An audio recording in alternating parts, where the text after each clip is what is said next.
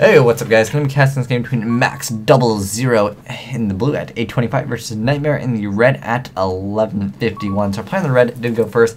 He's going to go for a 1 day of peace. And usually they're... Okay, actually, I wanted to show... Oh, actually, something new. Okay, cool. I thought it was going to be the... what is it?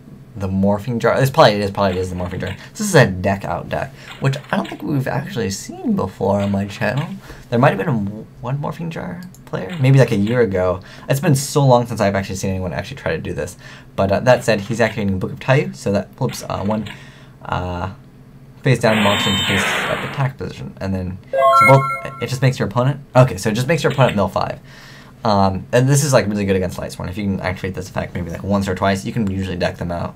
But he did activate 1 day at peace before, so face down, it could be a Book of Moon. Book of Moon really did help the deck. So, ooh, what are we seeing out of our player in the blue? Are we seeing Darkworld Geartowns? I haven't really seen, or it's probably just Ancient Geartown Dragon. So I'm actually curious to see. Oh, and Graphite's going to say bye-bye to the back row. I would have targeted this, because if this is like a chainable, which it probably is, my guess. Let's see what it is. Oh, it is a chainable. So flip all face-up monsters on the field in a face-down defense position, and during the end phase, you flip them all back up, and then your opponent draws 1 card for each. So it is a deck-out deck. Darkworld is a relatively fast deck, though, so let's see how Darkworld approaches a deck-out deck. I think that, you know, getting the mill kind of helps Darkworld, really, because it lets you, have targets for your field spell. You can see that Geartown, and he's going to destroy it, essentially. And remember, you always want to put the field spell face down, that way you can successfully get out your Ancient Geartown Dragon. And then he's going to activate the Geartown, and then he's going to set a... Oh, he's going to play multiple. Is he really playing multiple of the Ancient Geartown Dragon? Because he is... is he going to forget that he's under 1 day at peace? Because that is one mistake that can cost you the game. Sometimes you forget your opponent has like a Battle Fader, and if they can follow up with like a Dark Hole, that's going to be game. I mean, if we see a Dark Hole from a player in the... So he can still attack. He still takes no battle damage, and his monster, I believe, can still be destroyed by battle. Oh, no, it's not Darkworld? He's just running a mix of Darkworlds. Probably like a skill drain deck. Looks like a skill drain ancient... Oh, and card dragon too. I don't know, a mix of Darkworld plus like a skill drain.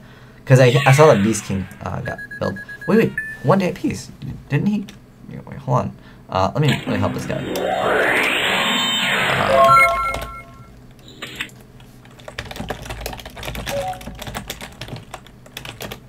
You don't take any damage. You activated 1 day at peace. Did you forget about that? See, I try to help these other players because, yeah, it's nice. It's a generous thing to do, and also, what right player should actually be winning.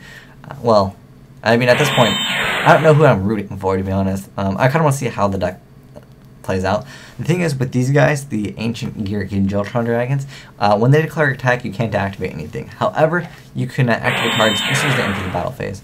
So, I'm going to set 2 back row. But remember, you cannot activate anything when they declare their attack. So you got to activate them pretty much right now, or when he enters the battle phase.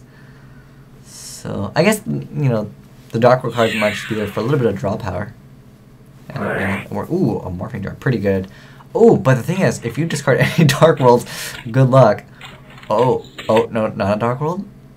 Oh, not a Dark World either. Oh, player in the red got really lucky. Had any of those been Dark Worlds, oh, those Dark Worlds effects get so incredibly nasty when they are discarded by your opponent's card effect. So it is a deck out deck, but you can see he's doing a pretty good job so far. He's gonna have to take all that damage because you cannot activate. Oh, what? Okay, right, because one of the cards attacked Morphing Jar. I was like, wait, he's not going to attack with the other one?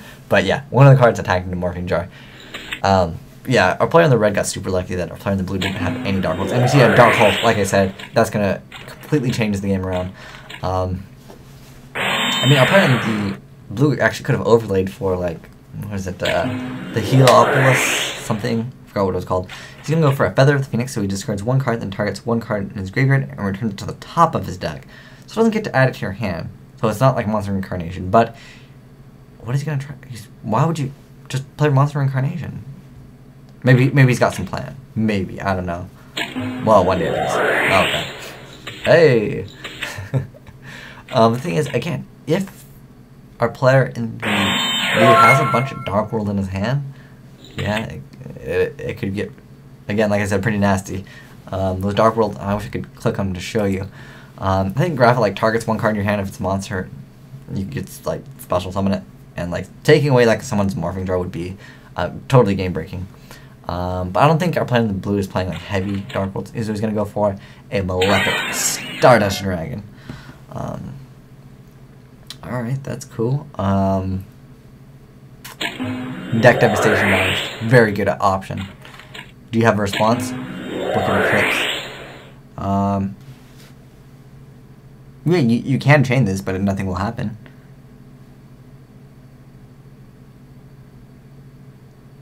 Let's see. I mean, because you can activate this on a face down. Yes, you can chain that. But what's the point? And there's no face down monsters actually on the field, so nothing. I don't even know if you can actually activate this because there's nothing. Oh, he was revealing his hand. Okay, so yeah, he still has to get rid of Morphing Jar. Very correct, because this, and then for the next 3 draws. Oh, let me see Heavy Storm. They're gonna have anything? So now it doesn't matter, regardless if he could have or couldn't have activated that. What? Huh. So he does get that Geartown Dragon. I think we're just going to see like a simple game here.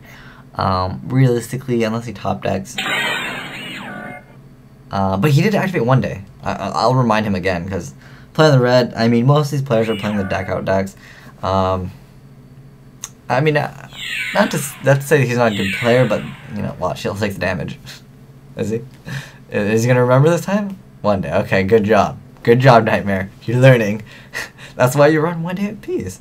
But yeah, I mean, now the Darkhold, it did a pretty good job. I mean, he cleared the board, so he's going to activate Feather of the Phoenix. Oh, he's revealing. Okay, never mind. So he's revealing because of Deck Devastation Virus. And he says GG, because he can't do anything. Hey, but he got pretty close. Had he activated, what is it, Shallow Grave, or actually, had that Morphing Jar actually got its effect off, I think there was 13 cards left, he might have actually, maybe, potentially, been able to do some damage there. But yeah, having Heavy Storm, I don't understand the point of Burrow from a different dimension, though. That card didn't make sense to me, but he was, what is he, 1140, so I think he knows at least what he's doing. I don't know why you play Feather of the Phoenix. Why not just play Monster and Reincarnation? Because you could add it right to your hand instead of returning to top deck. You could when you activate one day piece, therefore you could actually draw a card rather than go way more minus. Yeah, that's the way I look at it, at least. But perhaps it's because you could not add, you know, what was it? It's just one card in general. I think it was just one card. It didn't have to be a monster, so that could be the reason why he's running it. That's most likely the reason. But yeah, still pretty cool deck. Well, actually, it's a cool deck that I haven't really casted in some time, but it's not a cool deck to play against. By all means, it's pretty much like playing against Final Countdown. You're like, no, please don't win. But anyways, thanks for watching, guys. Asian Eyes White Dragon, signing out.